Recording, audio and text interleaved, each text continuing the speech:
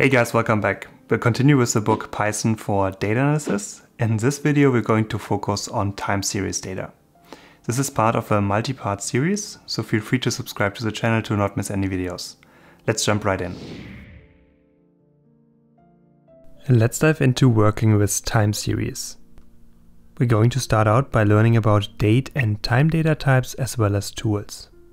We will then cover time series basics, before we cover date ranges, frequencies and shifting. After that, we're going to cover time zone handling, periods and period arithmetic, as well as resampling and frequency conversion. Finally, we're going to cover moving window functions. If you want to follow along with the book, you can head over to wesmckinney.com/book. The link is also in the description down below. Now, time series data is an important form of structured data in many different fields, for example economics, neuroscience, ecology or finance. A lot of time series are fixed frequency, which means that data points occur at regular intervals according to some rule, so for example every 5 minutes or every 15 seconds. But time series can also be irregular, without a fixed unit of time or offset between units. Now, how you refer to time series data can depend on the application. We can, for example, work with timestamps, fixed periods, or for example intervals of time or experiment or elapsed time. We're going to mainly focus on timestamps, fixed periods and intervals of time. Python's pandas library provides a lot of built-in time series tools and algorithms. To work with time series, we're going to head over to our terminal and then make sure that we activate our IPython environment. We're going to need both NumPy and pandas. So let's go ahead and let's first import NumPy as well as pandas. The Python standard library includes data types for date and time data, but also calendar related functionality. We're going to start by using the datetime, time and calendar modules. Let's switch back into our terminal and we're going to start out by importing datetime from the datetime module. We can call the now function, which is part of the datetime module, and store the result back in our now variable. If you now go ahead and see what's inside of now, we can see that we have a datetime object which reflects the current date as well as the current time. We can also split this up into year, month and day by calling year, month or day on our now object. And as we can see, we then get the specific year, month and day back. We can also take a look at the time difference between 2 points in time. To do this, we simply can take two different datetime objects with different dates and times and subtract them from each other. So for instance, here we have a datetime in 2011 and we have a second datetime object from 2008. And we are going to subtract our date from 2008 from 2011 and store it back into our delta variable. Now if we take a look at delta, we can see that we have a difference of 926 days and 56,700 seconds. And again, if you want to split this up further, we can call days on delta to just take a look at the individual days. And similarly, we can also call seconds on delta to just have a look at the seconds independently. As part of the datetime module, there's also a time delta object, and we can import that and then use it to calculate the difference between 2 points in time. Let's have a look at that, and we're going to start out by creating a new datetime object, which we're going to assign to the variable start. We can then go ahead and add time delta to it, and we're going to pass the number of days we want to add to our start date.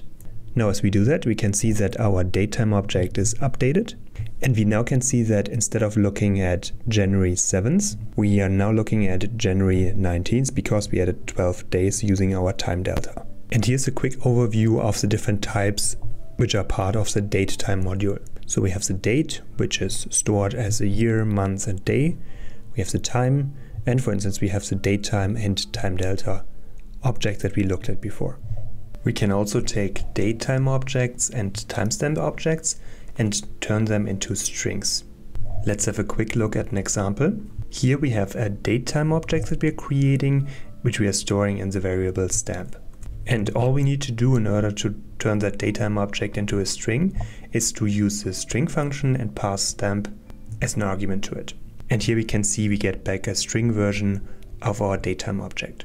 If you want to have a specific format, for example the year, then the month, and then the day, but not including the time, we can also use a stringify time function instead and calling that in our stamp variable that we created previously.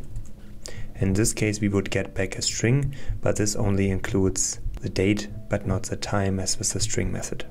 And of course we could adjust the format, so instead of displaying the year, the month and the day, we also have additional options. So we can, for example, display the 24-hour clock, or we could display the weekday as an integer. Next up, let's cover some time series basics. So basic kind of time series object in pandas is a series indexed by timestamps. Let's have a look at an example. Here we are creating an array of dates, which consists of individual datetime objects, referring to different dates. We can now go ahead and create a new series object by using NumPy's random method and setting our dates as the index. If we take a look at that, we can see that we have the individual dates that we created previously inside of this array, and each of those dates is associated with a random number using the standard normal distribution. And in the background, those datetime objects have been put into a datetime index. We can take a look at that by calling index on our variable that we created previously, and we can see that we get back a datetime index object including the different dates that we created previously. And of course we could perform some arithmetic operations. So here, for instance, we can select every second element inside of our object. We can also, for example, index into the first element by using the index function and passing an argument of 0 for the first index value.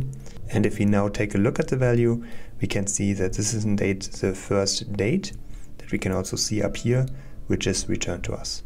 Let's next have a look at date ranges, frequencies, and shifting. Now, generic time series and pandas have no fixed frequency. For many applications that's sufficient, but often we want to work relative to a fixed frequency, for example daily, monthly, or every 15 minutes. In order to accomplish that, pandas offers a full suite of standard time series frequencies and tools that we can use. So for example, we can convert a simple time series to a fixed daily frequency by using the resample function.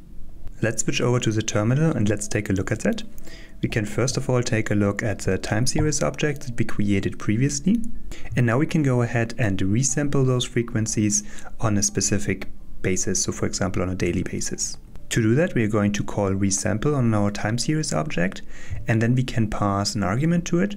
In this case, we are going to pass d, which means that we are going to work with the daily frequency. And we're saving that back in a new variable resampler.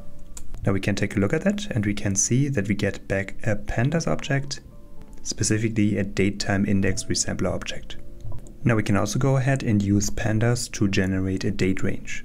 So for example here we are creating a date range between April 1st and June 1st of 2012. If you now take a look at the output, we can see that we get back a datetime index, and here specifically we have a daily frequency. And daily timestamps are the default option that pandas is working with. We can also go ahead and use our date range method by just using a start or finish date. In that case, we need to provide a second argument, periods, which is going to specify the number of periods, by default days, that are going to be used with a start or finish date. So in this case here, we are seeing that we have a start date of April 1st, which we specified, and then we have an additional 19 dates. After that, again, the frequency is by default set to be daily. And of course, we can do the same with the end date. So here we are specifying the end date as well as the periods. So if we take a look at that, we can see that the last date specified here is the same as the end date. And then we have 19 additional days displayed here, which are just the day previous to the end date specified. Of course, we don't have to stick to individual days. We could, for example, specify the frequency to be BM, which stands for business month's end, and which refers to the last business day or last weekday of the month. So here again we specify two dates, January 1st and December 1st. And if we now take a look at that, we can see that we always get back the last weekday of the month. And as we can see, we have a lot of different options available to us. So we saw that we can work with a day as well as a business month-end value, but we could, for example, also specify an hourly frequency or, for example, a weekly frequency. Now, in some cases, we may work with data that contains data from different time zones. In order to work with time zone information in Python, there's a third-party library called pytz, and we can use it to work with different time zones. So let's switch over to our terminal and let's import that library. And once we've imported it, we could, for example, go ahead and take a look at common time zones. Here we're going to limit that to the first 5 entries. And if we take a look at that, we can see we get back US Eastern, Hawaii time, Mountain time, Pacific time, and UTC. Now we can also get back a time zone object. So here, for example, we want to get back a time zone object for New York. And if we take a look at that, we can see that we get back the specific time zone that we specified. Now by default, time series objects in pandas ignore the time zone, but we can specify it as an argument. So here we again are using our date range method from before. We are specifying a date and then the number of periods, and we are also setting up the time zone, which in this case we are setting to UTC. And if we take a look at the results, we can see that we get back 10 different dates. The default frequency of days is used, and we can see that the time zone is set to UTC. Now let's take a closer look at periods and period arithmetic. Periods represent time spans, for example days, months, quarters or years. And we can use pandas period class to represent these kind of data types. To do that, we can switch over to our terminal. We can simply call period, which is part of pandas, and we're going to specify a date as well as a frequency. And here we are taking a look at the last day of December. Now we can take a closer look at the value, and we can see that we get our period class back. And we can use this to perform some mathematical operations. So let's say we want to go 5 years into the future, p plus 5. So now we can see that we have the period here updated to 2016 from 2011. We can also do the reverse. So we can go ahead and we can say we want to subtract 2. So in this case, we would get back 2009. We can also convert time steps to periods and back. So let's take a look at an example. Here we are creating a new date range object. We are taking a look at a monthly frequency, and we're going to have 3 periods starting from January 1st, 2000.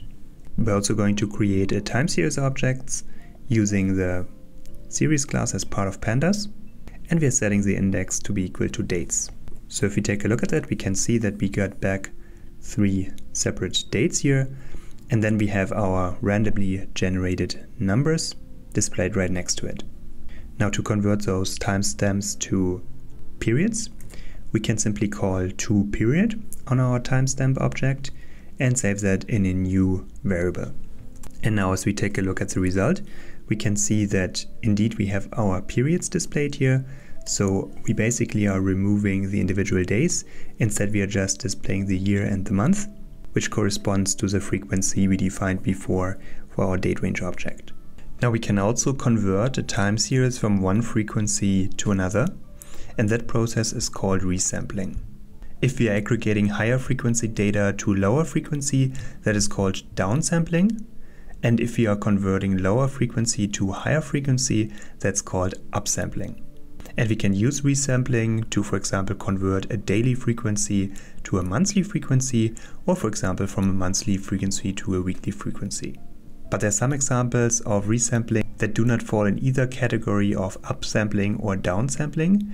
One example would be to convert weekly on Wednesday to weekly on Friday, because the frequency is still weekly. Now let's take a look at an example. We're going to create a new date range object here with a period of 100 entries, and since we don't specifying a frequency, of course the result is going to default to days. To verify that, we can have a look at our dates, and indeed we can see the frequency is set to days. So now if you want to change the frequency, in other words if we want to resample, we can do that by using the resample method. So in this case we're going to call resample on our time series, and we're going to pass m for monthly to our resample method. And then based on that we want to get the mean value. Sometimes when we work with time series objects, for example with statistics or for example stock market data, it can make sense to evaluate data over a sliding window or with exponentially decaying weights. And that can be helpful to smooth out the data. We are going to focus on these kind of functions, also called moving window functions, and take a look at some practical examples. To do that, we're going to take a look at specific stock market data, and specifically we're going to take a look at some example data that is also provided with the book resources. So here we're going to use the read CSV method in order to read out our stock_px CSV file, which is inside of the examples folder, and we're going to save that in a variable. Specifically, we're going to take a look at 3 different stocks: Apple, Microsoft, and ExxonMobil. And we're going to go ahead and we're going to resample our data based on business days. Next up, let's actually plot our chart for Apple. And then we're going to call rolling with a value of 250 and take the mean in order to take a look at the rolling 250-day price average, which we're going to plot. Now, to display that as a graph, we can go ahead and make sure that we have matplotlib imported. And then we can go ahead and call pyplot.show in order to display our graph. Now, when we take a look at the resulting graph, we can see the Apple stock data displayed in blue. And in addition to that, we can see our rolling window graph, which is a 250-day average of the stock price. So it smoothes out the individual prices for individual days and gives us more of a general, smoother overview. We covered how we can work with time series data in Python. In the next video, we're going to learn how to use modeling libraries such as stats models and scikit-learn. Feel free to subscribe to the channel to not miss any videos, and see you guys in the next video.